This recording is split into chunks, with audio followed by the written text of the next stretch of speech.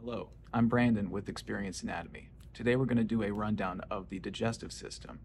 We have a variety of mediums here to explore the complexities of the gut.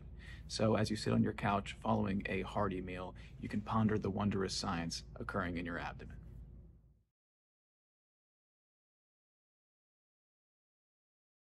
Digestion is going to begin in the oral cavity.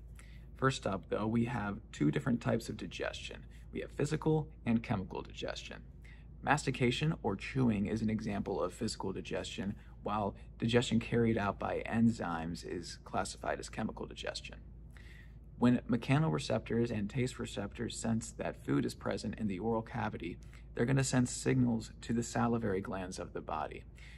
There's three pairs of those. We have the parotid gland, which is just anterior to your ear. We have our submandibular glands, which are just next to the angle of the mandible. And then we have our sublingual glands, which lie beneath the tongue. Saliva is mostly composed of water and some ions, and it also has two enzymes it releases, salivary amylase and lingual lipase.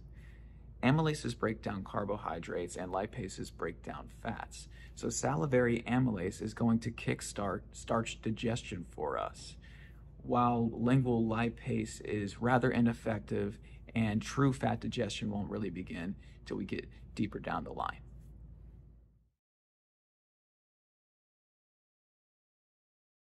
Now we need to get this chewed up food into the gut somehow. This is accomplished by the swallowing reflex. This can be broken up into three phases: the oral phase, the pharyngeal phase, and the esophageal phase. The oral phase has to do with the formation of a bolus. As we chew and move food around our oral cavity, we create this clump of food that we call a bolus. The oral phase is just the voluntary movement of the tongue, moving that bolus of food to the back of the oral cavity, getting it ready for swallowing. The second phase is the pharyngeal phase, and it is the involuntary activation of pharyngeal muscles, which aids in the transit of that bolus to the esophagus. Two very important things are going to happen during that phase. The first of which is the soft palate is going to swing up and block entry into the nasopharynx. The second of which is the epiglottis is going to sling down and block access to the trachea. So I've essentially cut off access to my respiratory cavities, ensuring that food goes down the correct piping. Hopefully it does. Finally, we have the esophageal phase. Once food enters the esophagus via the upper esophageal sphincter, it is moved down the tube via peristalsis. Peristalsis is the wave-like contractions that move food along the digestive tract via local stretching and flexing of the digestive wall. So we're just milking it down the chain, essentially. The bolus then reaches the lower esophageal sphincter, which then relaxes, allowing the contents to enter the stomach.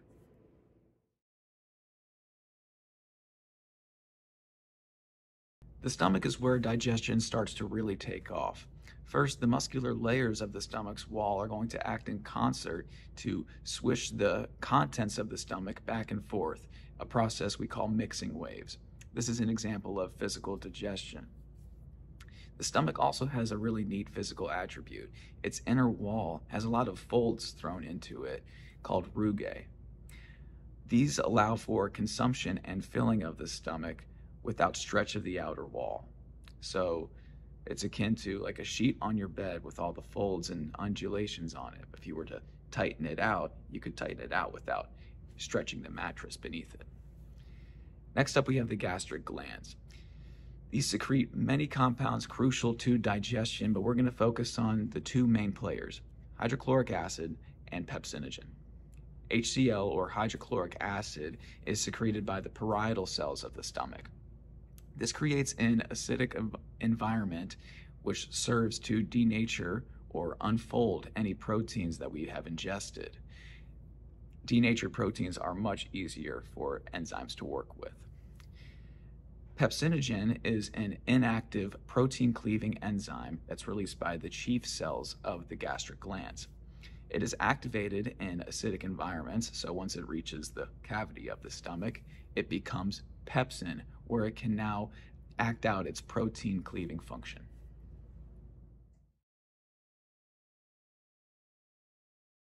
The pancreas is well known for its endocrine function, which is maintaining proper blood glucose levels through use of hormones insulin and glucagon, but it also has a profound impact on digestion. The acinar cells of the pancreas secrete a wide array of macromolecule digesting enzymes. We've got pancreatic amylase for carbs, pancreatic lipase for fats, multiple inactive protein cleaving enzymes, and even some nucleases to break down any animal or plant DNA that's entered the diet. Like pepsinogen in the stomach, the protein cleaving enzymes of the pancreas are released in their inactive form. This is done to ensure they don't break down any cells of the organ itself and just break down the proteins of our diet. Molecules that require activation to perform their function are called zymogens. The pancreas also secretes a lot of bicarbonate ions. This serves to neutralize the acidic conditions that the stomach squirts into the duodenum, as it's not really built for the acidic environment that the stomach is. All of the pancreatic juices are going to travel through the main pancreatic duct, which is essentially just a hallway that runs through the pancreas. The main pancreatic duct is going to join with the common bile duct from the liver and gallbladder. That junction point is a swelling, and that swelling is called the ampulla of Vater. At the end of the ampulla of Vater is the sphincter of Oddi, which is essentially just a door that separates the duodenum from the pancreas. Once food enters the duodenum, or once the duodenal wall stretches, that sends a signal to the sphincter of Oddi to relax, thus releasing all of those pancreatic enzymes as well as the bile into the duodenum, so all of those macromolecules start to get broken up and we can start getting some nutrients out of the diet. The gallbladder serves as a storage and concentration center for excess bile created by the liver. Bile acts as an emulsifier, which means it breaks down large fat droplets into smaller drops that enzymes like lipases can more adequately handle. When food is sensed in the duodenum, the gallbladder is signaled to contract, which sends the bile down to the ampulla of Vater so it may aid in the digestive processes.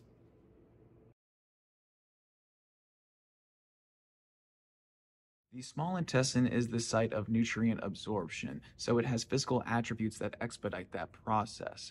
Remember, form always follows function. The intestinal wall has circular folds thrown into it called plicae circulares, which help to swirl the food paste around, allowing it to contact as much intestinal wall as possible.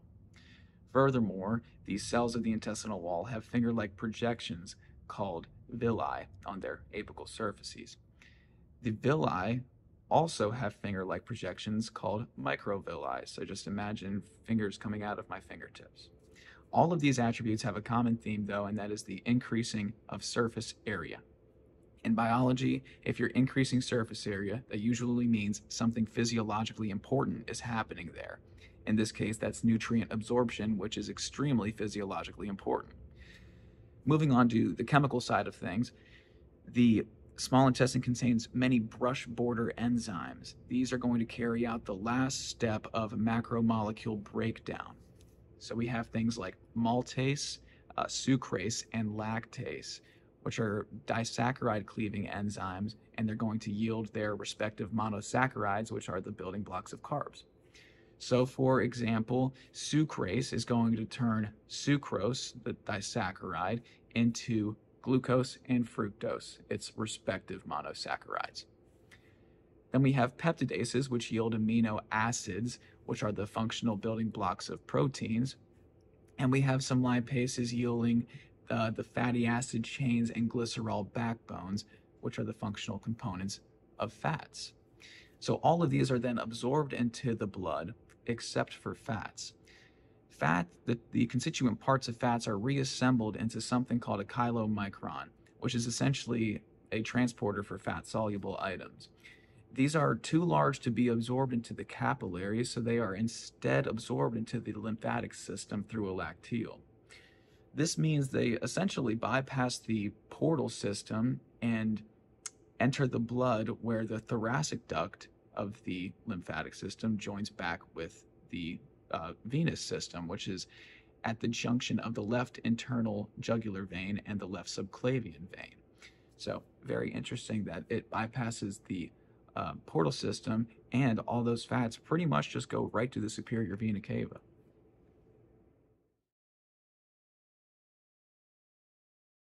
Finally, the large intestine serves mostly just to pack the feces.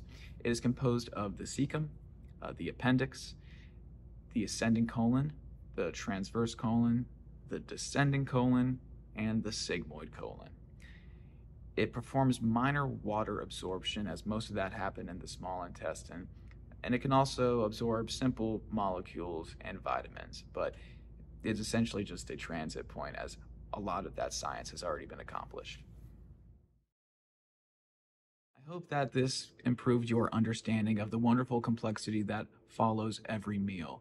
If you have any questions, please feel free to comment down below, and I will try to answer to the best of my ability and to the best of what I feel I'm qualified to comment on. If this helped you out, please do leave a like, and if you think it would help someone else out who is interested in the study of the body, please don't hesitate to share it with them. Thank you so much for your time, and have a wonderful day.